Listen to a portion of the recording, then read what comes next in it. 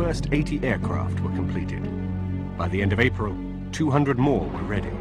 In May, the month the war ended, 500 Volksjager would have rolled off the assembly lines.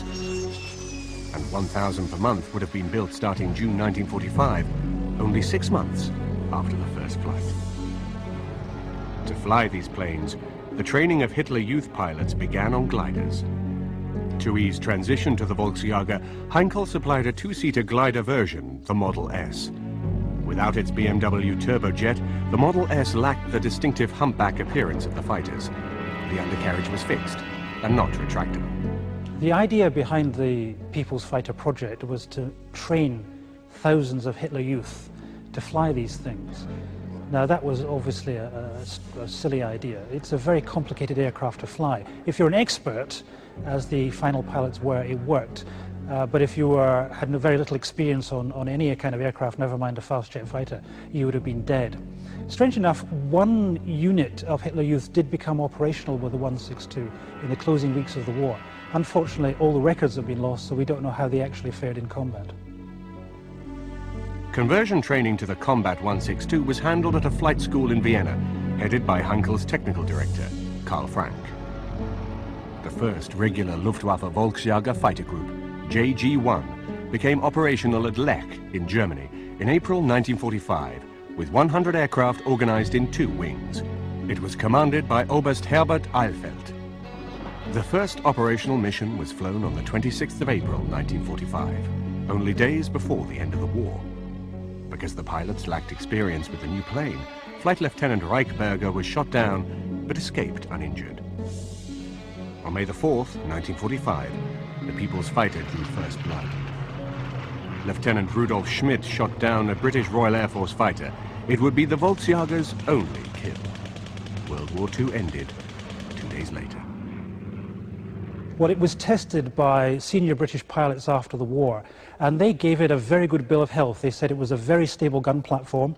They said because it was small, it would have been very difficult to hit by Allied fighters. So all in all, if it had got into production in a big way and got into action in a big way, it might have caused a lot of damage. Indeed, the senior British jet pilot of the time said that it would have run rings round a British meteor.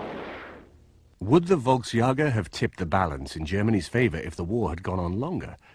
Ernst Heinkel was already planning more advanced versions of the Volksjager. If the war had lasted into 1946, these are the planes the Allies would have faced. For extra speed, a swept-wing version was already under construction. The tail was also modified into an elegant butterfly shape to improve performance. With new, more powerful jet engines, this HE-162 would have been a match for the 1950s US jets, like the F-86 Sabre. Another planned version of the Volksjager was one fitted with 2 ramjets of the kind used by the V-1 cruise missile. When the V-1 was catapulted into the air at great speed, air was forced into the jet nozzle. This combined into an explosive mixture with low-grade gasoline suitable for a lawnmower. The result burned like a blowtorch. Fitted with 2 of these crude engines, this version of the HE-162 would have been a kind of manned V-1. It was planned as a last-ditch weapon if normal jet fuel ran out. Most exotic of all was this version of the Volksjager with forward-swept wings. Not till the 1980s would NASA fly such a plane. But it was not to be. On the 8th of May 1945, the Volksjagers of JG-1 were captured by advancing British forces at their base at Lech. The combat days of the People's Fighter ended with the surrender of Nazi Germany. But we can now reveal that the HE-162 Volksjager was still to play a major part in post-war aviation history. After World War II, the French leader, General de Gaulle, was anxious to rebuild a French Air Force. The key was to be the Volksjager's engine, the BMW 003.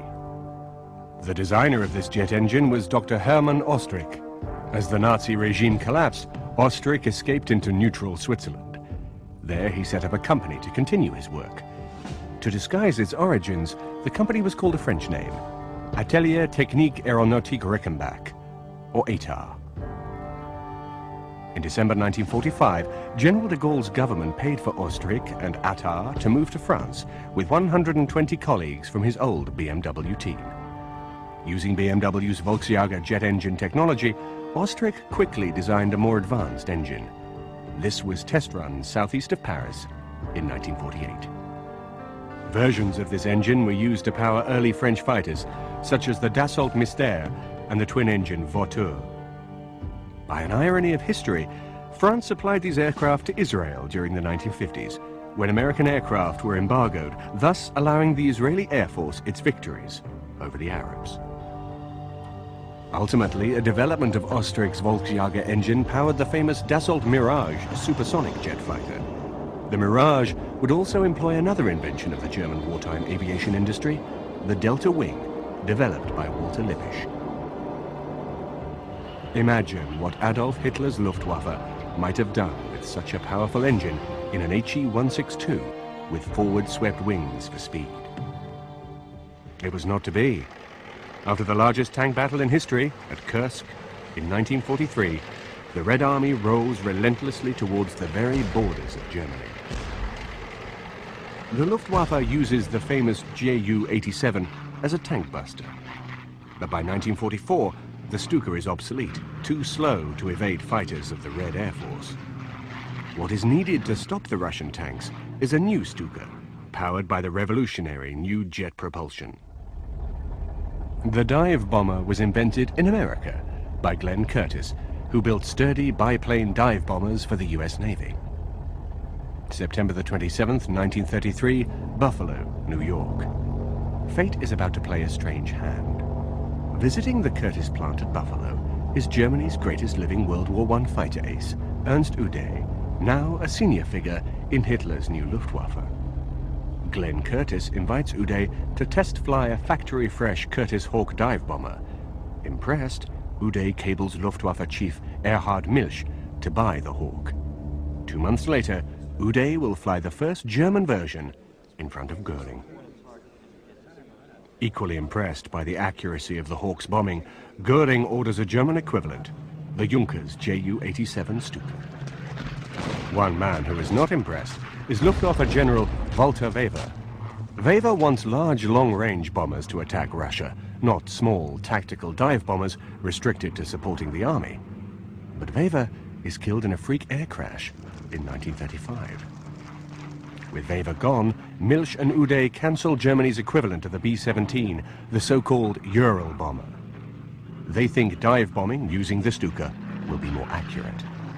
Alone of the great powers, Germany will lack a successful heavy bomber in any numbers during World War II. Well, in the initial period of the air war, it was very effective because the Germans had complete air superiority, and the Ju-87s could be used for frontline purposes, the purposes for which they designed. That is true, but that didn't last for very long because as the Russians gradually recovered their capability, and that is in 1942, then aircraft like the Ju-87 had a difficult time. On the other hand, the Germans, I think, were very adept because they basically altered the role of the Ju-87 and began to realize it could be used not, as I say, just in a tactical dive bombing or forward air support role, but could be used for something else, of which a very good example, of course, is Rudel's use of the Ju-87s in a tank-busting role. Poland, September 1939, and the German blitzkrieg rolls over Poland. Earlier and better days for the Luftwaffe. Success lies in using the amazing Ju-87 dive bomber, the infamous Stuka, as flying artillery to clear a path for the advancing panzers. The Junkers Ju-87 Stuka dive bomber was the most famous German aircraft of World War II. Over 5,700 were built. But its slow cruising speed of only 174 miles an hour made it prey to Allied fighters as World War II progressed. Something faster was needed. In 1943, the German Air Ministry instructed the Henschel Company to begin work on a jet replacement for the Stuka, the Henschel HS-132. The HS-132 had a planned maximum speed of 484 miles per hour and a range of nearly 700 miles.